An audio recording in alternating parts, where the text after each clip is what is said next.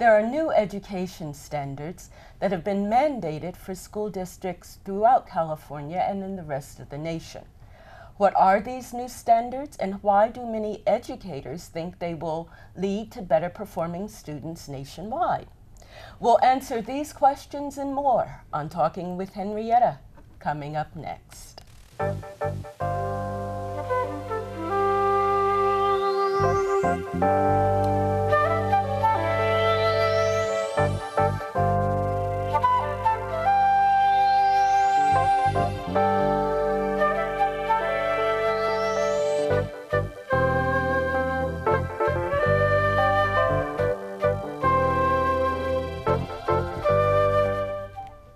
Hi, I'm Henrietta. Welcome to the show.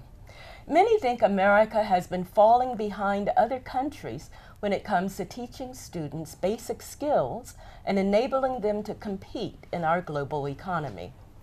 In 2009, education leaders and governors from 48 states led an effort to develop education standards that would enable all students throughout America to graduate from high school with a high-quality education.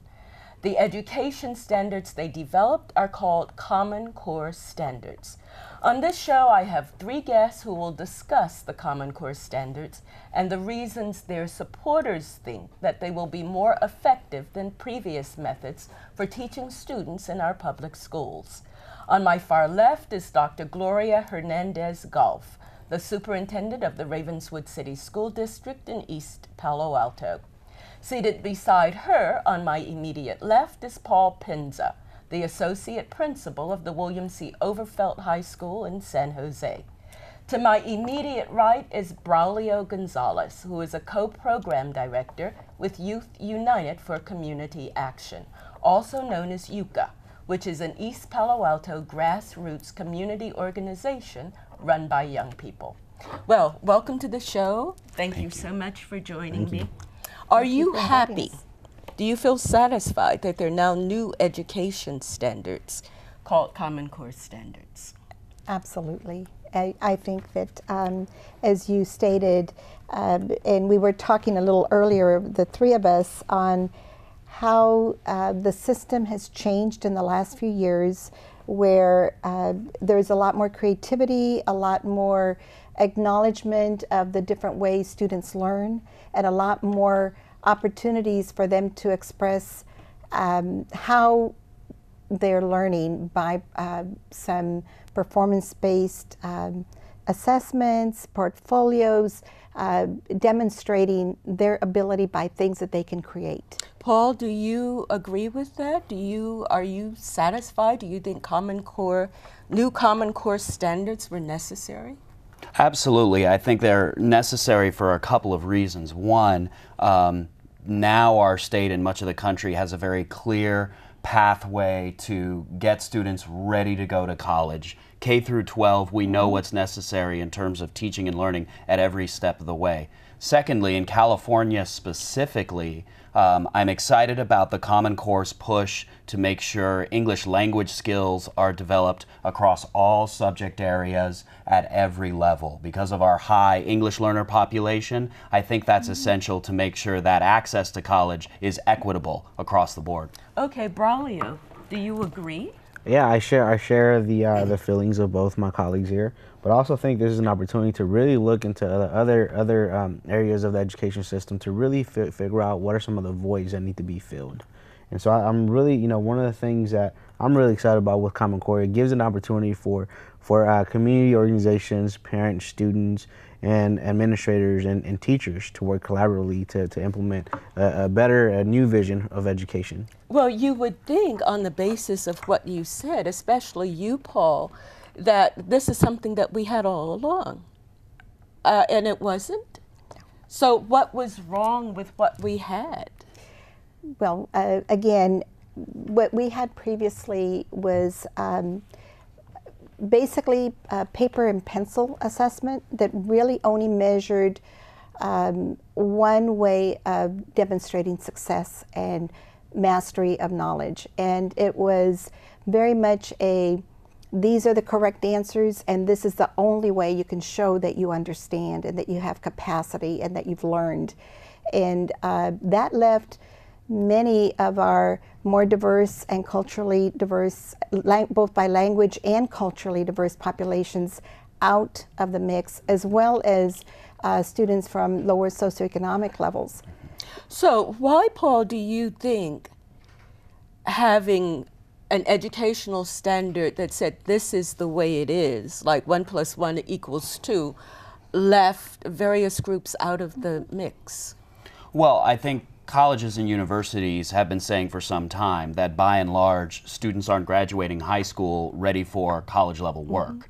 And the fact is, in college, you're not doing 1 + 1 = 2. You're doing much more complex thinking, and you mentioned creativity, Gloria. You're expected at the college level to think deeply enough so that you can start to push the boundaries and think innovatively and demonstrate learning in unique ways. So I think that's where the need came from. You know, we had a system of pencil and paper tests in place that maybe touched a lot of standards very superficially. And I think the Common Core is really pushing us to create that depth of thinking and that depth of knowledge. Braulio, you, I guess, among the three of us, or maybe among the four of us, you were in school more recently than the rest of us. Were you alienated in any way by this system that you came out of? I think so, and I think prior to the show we were having the discussion. You know, I'm a product of East Palo Alto. I went through the Ravenswood School District, graduated from McNairn in 2003, and I was really, you know, I was lucky enough to go to Menlo Atherton, really proud to be a Bear. However, when I first came to Menlo Atherton, I was placed in ESO classes. I grew up in East Palo Alto and in America, and I've always felt like I've been affluent in reading and in math. And so that was, you know, I think that's the narrative of a lot of the students in East Palo Alto. And I think Common Core will give an opportunity for a couple of things to happen. One is for students to really be challenged and be able to show their potential. And then the other thing is it's an opportunity if implemented correctly to give young people voice, right? One of the goals of Common Core is to develop critical thinkers and problem solvers. And I think being a critical thinker and a problem solver, you have to start with you, right? Your situation economically at home, your community, and be able to think about solutions that way. And that's the story of a lot of the young people I have the privilege of working with. Okay, we'll get back to that. We've talked around it, so let's talk about it. What is the Common Core? How would you describe it? Well, I think for us, what it has meant is really looking at knowledge is a basic knowledge, reading and writing, reading comprehension, mathematical skills. Basically, as you say, 1 and 1 is 2. However, how do you demonstrate that? How do you show that you understand it? You don't have to speak English fluently to be able to demonstrate mathematical concepts. Scientific programs. We have, again, by integrating the Common Core knowledge now is reading across and literacy across content areas. So we're looking at literacy not just in terms of reading stories and narratives, but really integrating science, integrating history, integrating problem solving, and demonstrating. So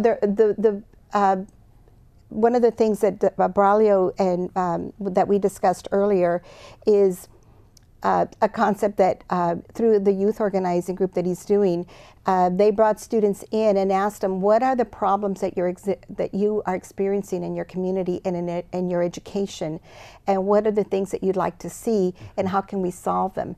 That is a perfect example of Common Core usage, Common Core knowledge, because they came up with some things that they wanted. They wrote about them, they dialogued about them, they talked about possible solutions, and now they're working on those solutions. That's what Common Core is about. Oh, that's interesting. It looks, some would say it's more problem solving, It's perhaps. Completely, it's critical thinking, problem solving, innovations.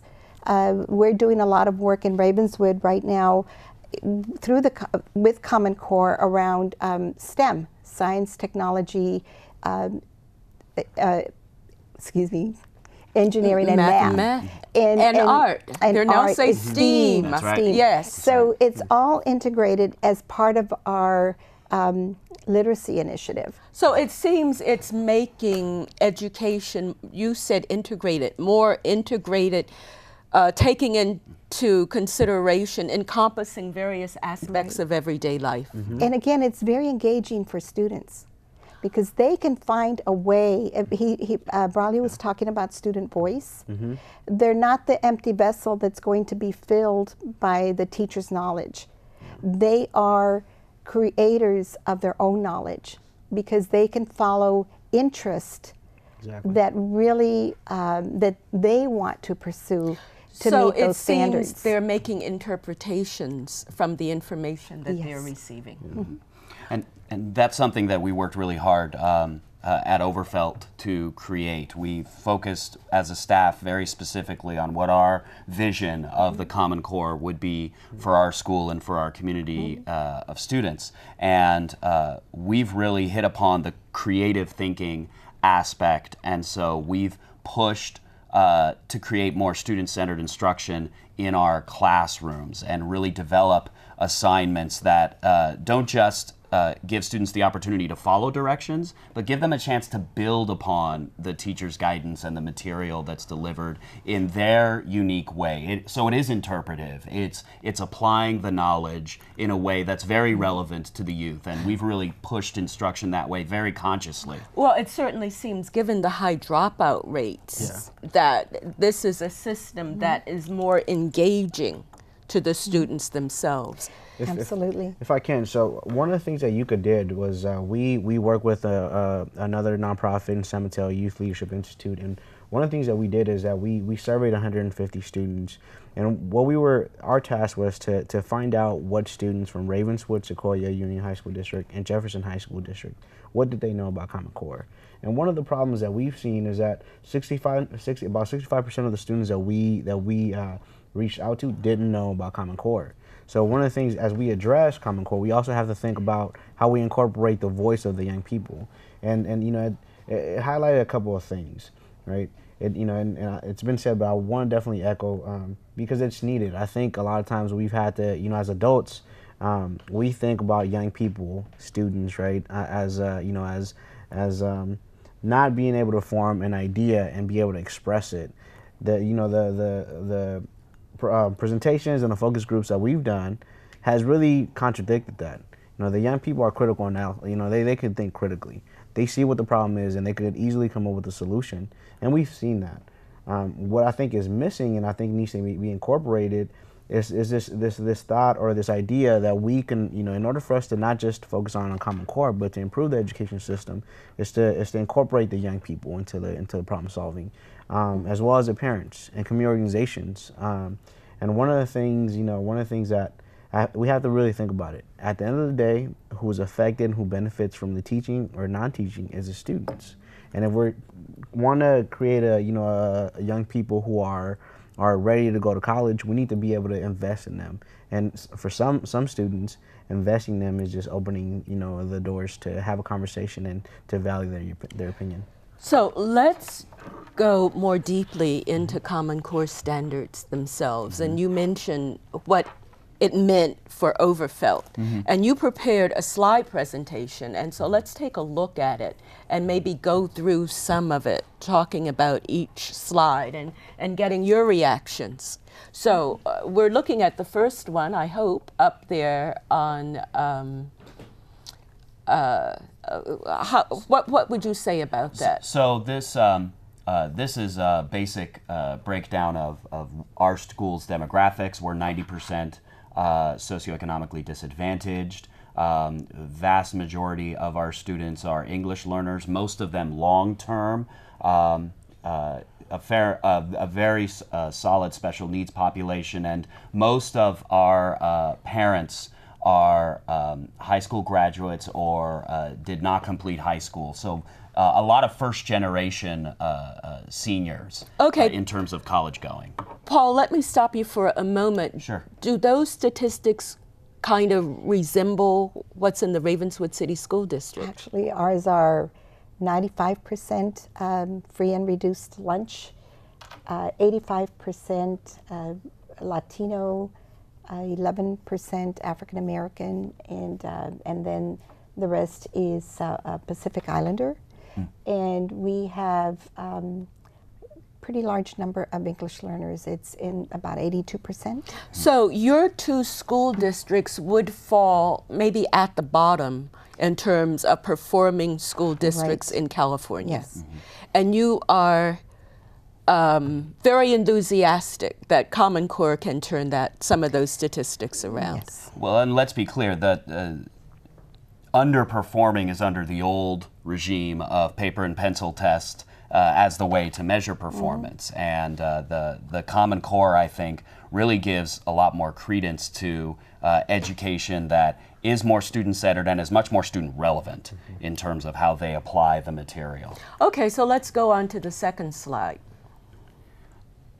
So in terms of what the Common Core actually consists of, it's new standards in math and in English, and that includes reading and writing standards that span all subject areas. So one of the groundbreaking things of Common Core, one of the groundbreaking elements is that now all subject areas in a secondary school, whether it's history, science, or the arts, or electives, they're all charged with explicitly teaching close reading strategies and explicitly teaching writing. Now, let's get this straight. The information in terms of English and history and math, the content remains the same. It's a method, it's the approach to presenting the content. The curriculum, the actual textbooks could remain the same. The difference, many times it doesn't remain the same. But what the big shift is in the instruction, how teachers work with students, how teaching and learning occurs in the classroom, and the performance outcomes for students that in the way they demonstrate their knowledge. So it's more key changes. participatory on the part of the students. Absolutely. Let's go to the third slide if we could. So these are slides from presentations that we've actually done to parents to explain the basic principles of the Common Core. So we started with kind of the old school pre-Common Core idea about education, which is the teacher holds all the information, the student absorbs the information, and then if you go to the next slide, the student is basically expected to bring that information back on a test.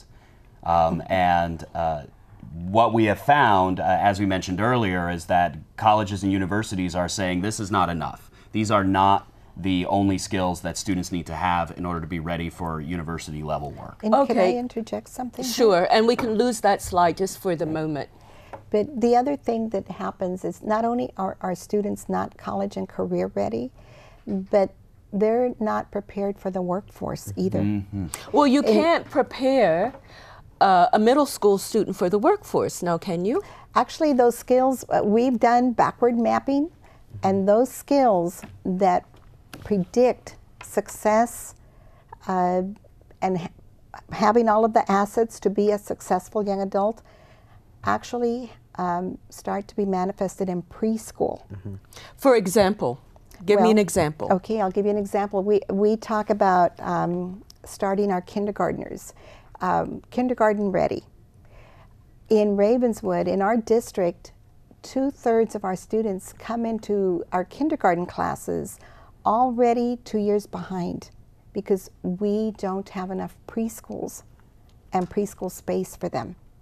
So where in other parts of our community, when children start kindergarten, they've already been in a preschool program for 2 years. A very high-functioning preschool that has a lot of enrichment activities, a lot of language-rich activities, a lot of engaging activities. And our children come in without that foundation. And you add to that the language issues where they might speak another language at home, so they are acquiring English. So you're talking about basic skills. Basic skills, but we talk about, this is all tied to that achievement gap, which there is a gap that already exists in kindergarten. And each year, of It gets school, it wider. gets wider and wider for many of our students. Okay, now, when we looked at that slide, the last one, Paul talked about the testing, that students are supposed to give back what they learned on the tests. They'll still be tested, won't they? Yes, absolutely. Okay, can we go to the next slide? So under the Common Core structure, rather than students simply devouring the information, we see our job as building young chefs of information, if you will. So the Common Core really demands that the instruction changes so that the kind of learning students are able to do changes. We want students who don't just absorb information, but who know how to find information for the questions they're asking, how to manipulate and address that information so that they can apply it to real situations around them and express their unique points of view. So what that reminds me of is learning by rote, where you learn the formulas, you learn the rules of grammar, and you give it back to the teacher. That was the old style. That's right. Yes. That's yes, right. Yes. exactly. And so now this is the manipulation, the ability to manipulate that. Yes. Can we go to the next slide, if there is a next slide? Well, it's it looks much less cluttered with the animation, but essentially we talk about the real shift in math.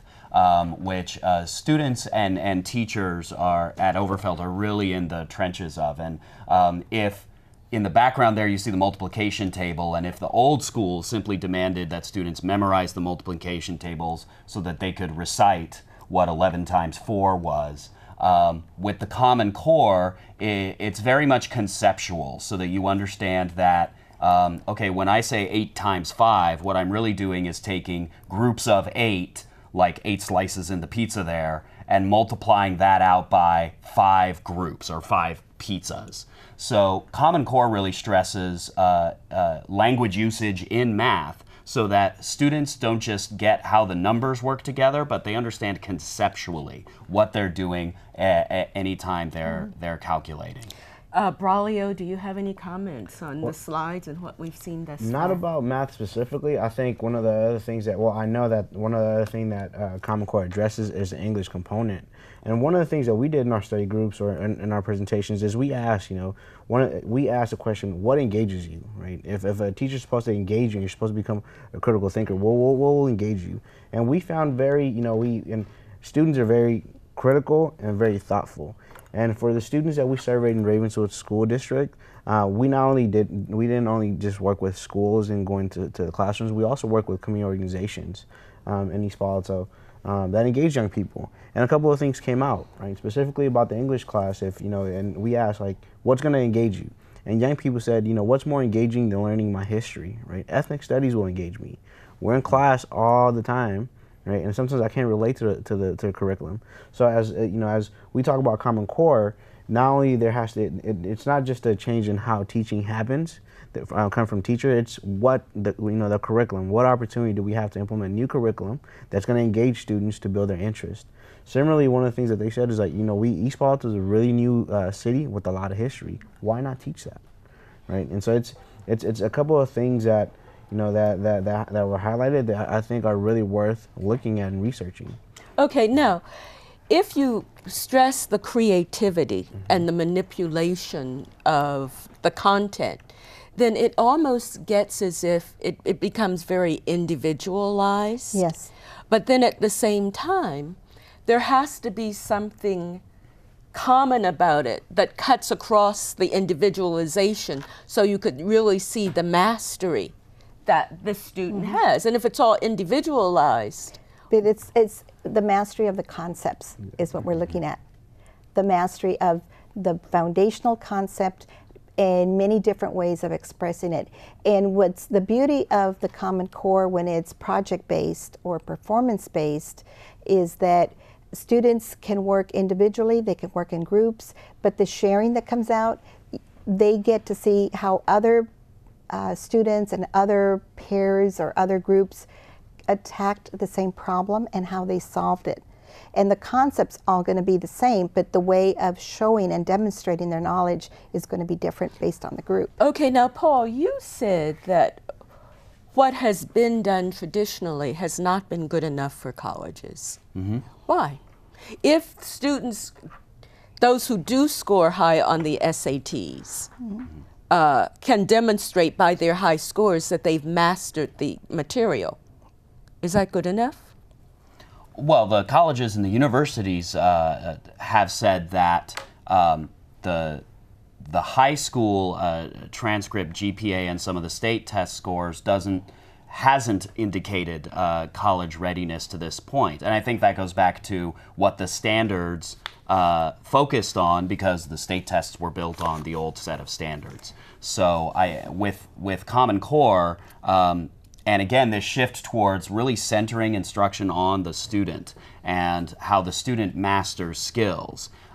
We're getting them ready for the college-going environment. At Overfelt, we hold a voluntary Saturday school twice a month, where students can come and meet with teachers and study independently, get help when they need it, and our library looks like a college library, with students using laptops that we provide. They're sitting in tables and groups collaboratively putting together their projects for a variety of classes. Teachers are holding essentially office hours in their classroom, and we regularly get 300 students showing up on a Saturday voluntarily to have that additional engagement. So Braulio, I think you're 100% right. I'm seeing plenty of evidence that this new shift in instruction actually engages students more. It's bringing them to our campus on a Saturday in droves. That's amazing. I think we have, yes. I just wanted to add a little bit to this. Sure. The model that we've used in schools for a long time was based on the needs of our old economy. And the economy and technology, there have been great advances. So let's talk about the old economy and how that differs from our global economy now. Right. Well, a lot of it really is, well, here in Silicon Valley, I think we're at the forefront of the new economy, our boom right here with technology.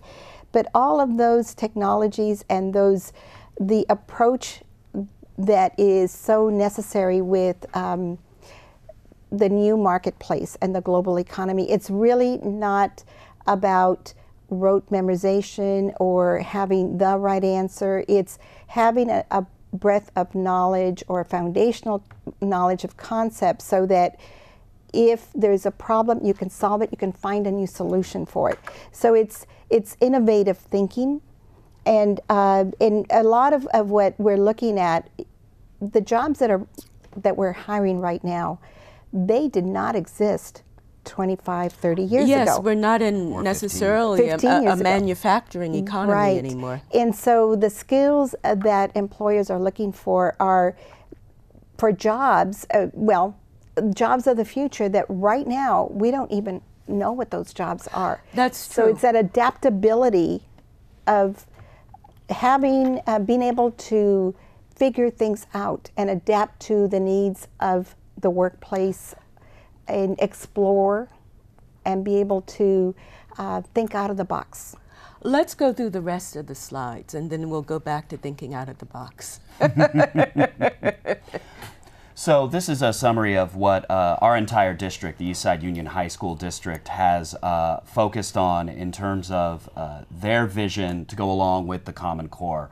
Students graduating not just knowing information, but empowered to really transform their lives and to thrive in a global society. And the mission connected to that focuses on our learning environments changing so that they are more dynamic, they are more flexible. As you said earlier, Henrietta, they are designed to give each student a chance to access the material in a slightly different way. It is very differentiated and dynamic because that's what's needed to really inspire students to develop those critical thinking skills, those problem-solving skills. I'll give you a quick example. Our biology teachers collaborated when they were all focusing on various cellular processes in the body, and decided that the end product was going to be a public service announcement that the students created independently to show what they were able to get out of those units. And So they're presenting the knowledge in unique ways because the PSAs all looked very different, but it's about how they're able to make sense of their own understanding of what happens in the body and what it means to be healthy and express that. And the teachers are working very closely and very collaboratively so that they can assess each individual PSA to see how the mastery is being demonstrated, even as different content is being highlighted in each one. Sure. I think we have maybe 1 or 2 more slides left.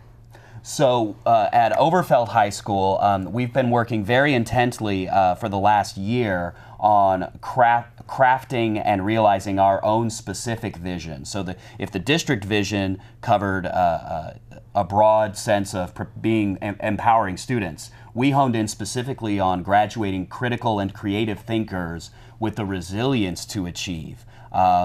We realized that as a high school, working in a typically underrepresented community in terms of college going. The vast majority of our seniors who go to college are first generation seniors. So that resilience becomes an important piece, that we're not just expecting them to do larger projects, but we're very strategic in terms of teaching them how to be resilient when they encounter difficulty and to push through that adversity so that their learning can really shine through. And we're finding our teachers and our students are both showing tremendous resilience and really doing the great work. Now, I have to say this all sounds very idealistic. It is. There's a lot of hard work that has to go into it. Yes, on the part of... And well, we spoke about how the teaching has to change, has to be very different. A very different style of teaching has to happen, and it's very different from what's been going on previous to this time. So there's a lot of professional development and dialogues and collaboration amongst teachers within content areas and grade levels, and even across grade levels. So in our district, we are we have a preschool to 8th grade district in Ravenswood. We're doing a lot of collaboration with Menlo Atherton High School and the Sequoia High School district to ensure that we're all aligning and collaborating so that we can guide students and our teaching staff in how we're working together on the Common Core. So that we've just started the real work. Yes. But there is a huge amount of work. I think that what this will do is really reinvigorate our, I believe, our faith and trust in our public education system, which I think has been taking a beating for a long time because we haven't been able to produce students that, with the outcomes that people expected. But the way we were teaching and the expectations and the way we were assessing mastery really, in many, many ways, held students from certain communities back. It was real, and education is a civil rights issue. Yes, it is. Now, given all you've said and how idealistic all of this sounds, why is it low-performing school districts are for it, but not necessarily the affluent school districts? Braulio, what might you think? That's a good question. I think, I could speak specifically for East Palo Alto, or what I see happening in East Palo Alto. I think East Palo Alto is often forgotten about in this, this tech industry or this, this region, and I can see how, we're really unrepresented as people of color in the tech industry. Yeah. And I see the opportunity for people of color to really step up and own those positions if our young people are trained now. So when we're talking about experience and what's engaging, I keep going back to the marvelous things and like the really innovative things that I heard when we did these focus groups. Young students really want to know how to code.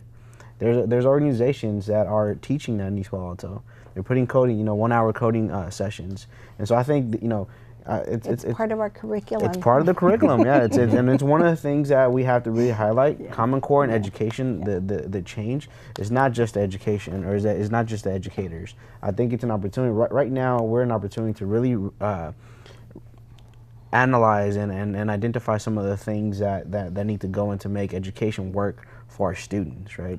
And I think I'm not really sure what what's happening, what the fix is. But I know one of the key things is that we need to really start working collaboratively, and not just as educators or community organizations, but students. What do you think? Incorporating parents, incorporating community organizations. So you have explained how you see it and what you think it will mean for students in East Palo Alto, those who've been kept behind or have been behind. But the question still stands. You can talk about the benefits for low-performing districts that you see, but why is it why is it being challenged by some affluent school districts? And I'm going to go to the next question, but answer that one first. Well, I think there's always, I know Braulio's an organizer, and I was involved in community organizing for 10 years before I came back into education. So what I can say is that change is very difficult when you're on the top. And so it has served, our educational system has served middle class and upper middle class communities well. In many, many ways, there has been a lot of research that says that our schools were really sorting, a dynamic for sorting students and our future workers into certain categories. And so right now, this is basically a revolution. It's an educational revolution. And so in a revolution, tables are turned, power dynamics are shifted, and that causes unease and uncertainty. So I think that's the foundation. Everybody, and the general question is, the basic question, can everybody be accommodated at the table? I believe so. I mean, we are importing workers by the thousands for the jobs that Braulio was talking about. H-1B visas in this country, everybody wants to expand the immigration for H-1B visas because they can't find workers, people that with the background and the expertise to fill the jobs here in our area. And what will that mean? Well, will you no longer have an underclass? I mean, it's ideally we should not. This is America.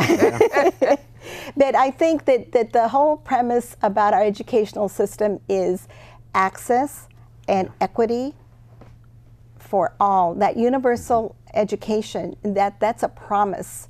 And it's been a promise that there had been, from President Johnson's time, the Elementary and Secondary Education Act that was meant to level the playing field. There have been efforts, No Child Left Behind.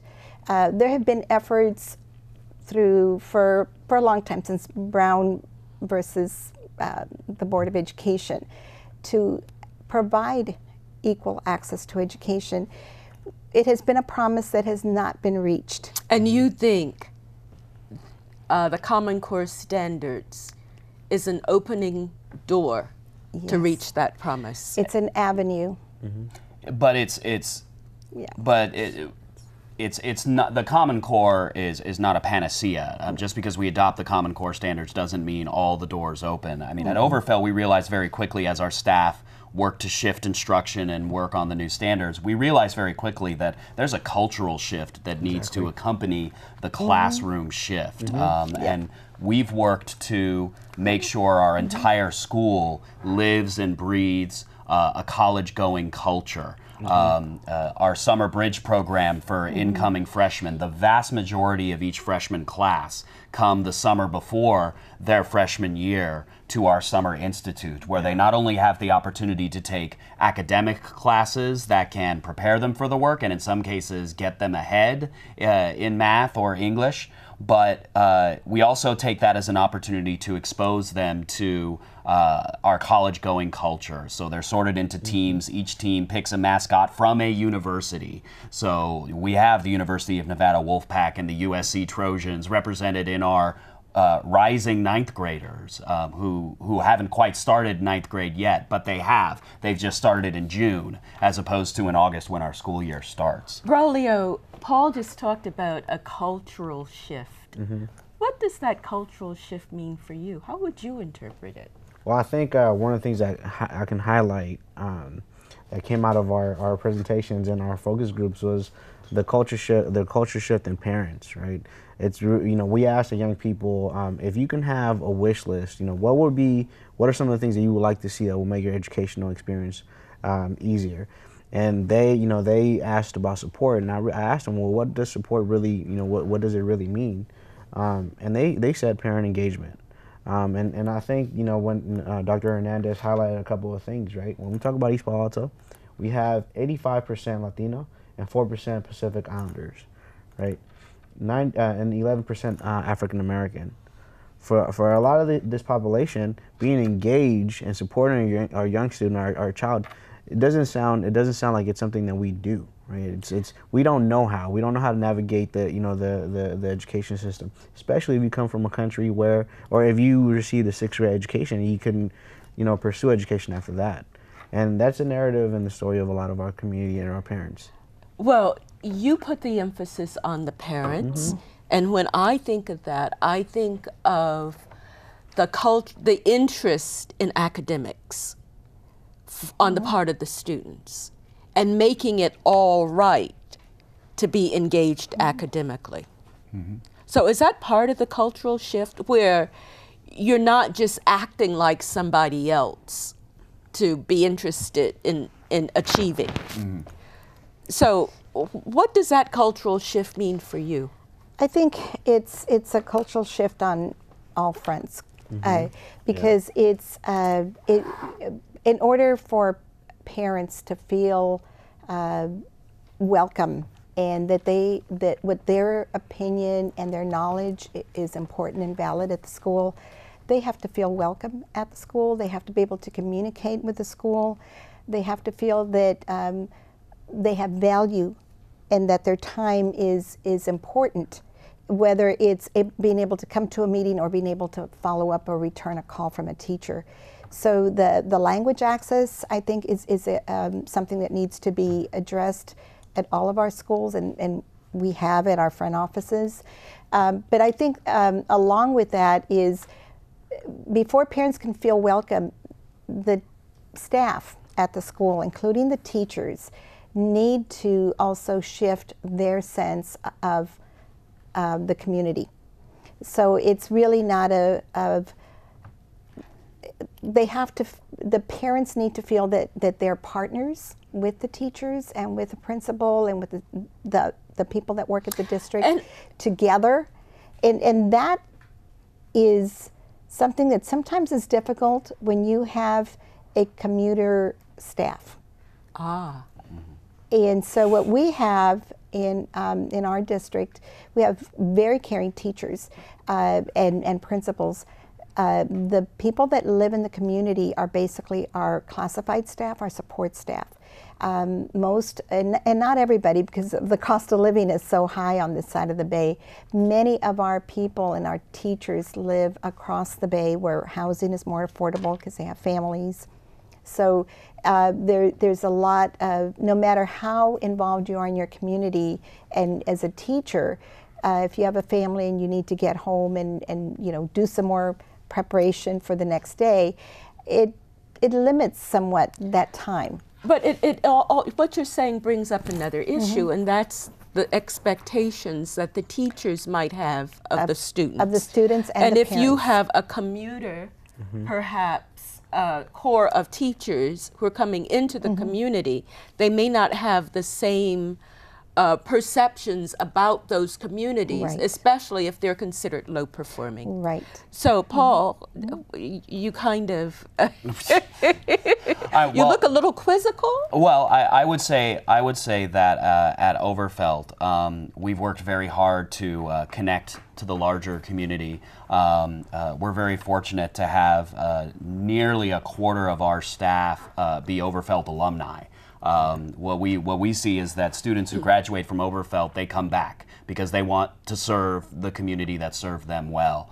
I would say a key component is when you live in a community like Eastside San Jose, where the neighborhoods can be pretty rough a lot of the time, it's important for the school to become an oasis from that. And our safety team has worked very hard to make sure that the learning environment is absolutely safe so that it can focus on academics. We went to from dozens of fights 5-6 years ago to less than 10 last year. So our safety team's done a tremendous job of making that environment safe enough so that students can zero in on the academic push. And then the other thing is that we're very conscientious of the fact that our senior students are going to be first-generation college students, which means they're not coming from families where the parents have gone through the college application process. They haven't filled out financial aid applications before. So the school needs to be very proactive in terms of making sure the students and the parents are aware of the process. We invite parents to campus several times a year. We held a large college day on October 10th when many schools in the Valley celebrated College Day. And we made sure that not only did the students meet with college representatives and our alumni who are going to college, but we brought in parents for a special forum where they talked to parents of recent graduates that are now in college. So we made sure the parents and the students were equally informed of what the college going experience is really like, what is expected of parents, not just now when their students are seniors, but in the years to come when their student is now in college.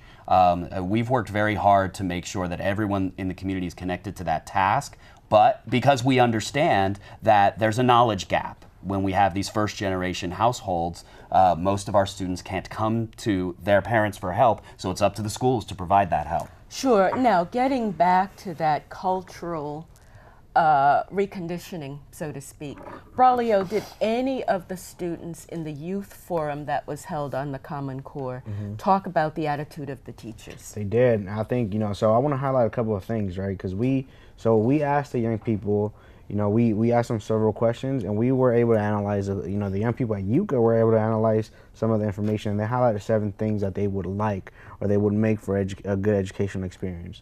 One is student engagement. And it's student engagement in curriculum, but also a forum or space in each school where they feel that their voice is heard and accepted and their opinion is valued. The second thing we already talked about is parent engagement. Right, and there's we highlighted a bunch of voids or things that we need to work with parents in order for that to have that support and engagement. Safe school environment, and that Paul just talked about. And so we already that speaks for itself. Engaging in interesting curriculum, right? I think Common Core begins to address that, but we can go further. Quality teachers and administrators. And so a couple of things came out of this one, and we kind of started talking about this as well. A big part of when we talk about teachers, they're investing something in into our students. But what if we switched it away, right? What if we started thinking about, and this is an analysis that somebody came up with at UCA, and the young person said, what if we started thinking about a teacher as a business, where I go to school, I go to this business to buy a service, right?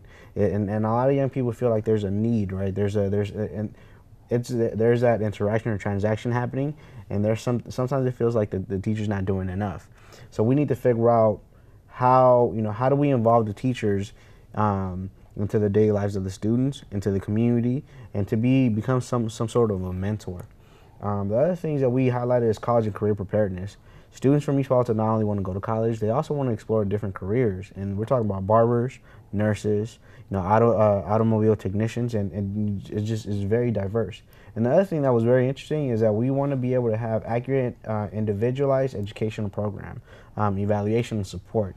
So a lot of our young people from East Palo Alto are placed in IEPs or this and what is IEPs? Individual educational program, and I might need a little help, but the way that I understand it is if a student has a certain circumstance where they need support, schools will develop an IEP, and the support ranges anywhere from from a learning disability to health, to a health disability, A lot of times young people have, their schools develop IEP. But we feel sometimes, when we talk to students where they feel like they don't need an IEP. All they need is, it's attention, because they don't get it at home. Right? And so if a young person is not getting attention at home, or has a rough home life, then they'll act up at school. And sometimes that calls for IEP to be placed. And so that's something so that we an definitely want to be able IEP to is explore. not necessarily looked at as a good thing. Sometimes it's not. Because you would think that it's something, the way it was first described, is additional assistance for that student. There are some processes in place before a student has an IEP. A student success team or student study team process where there's a meeting with teachers, with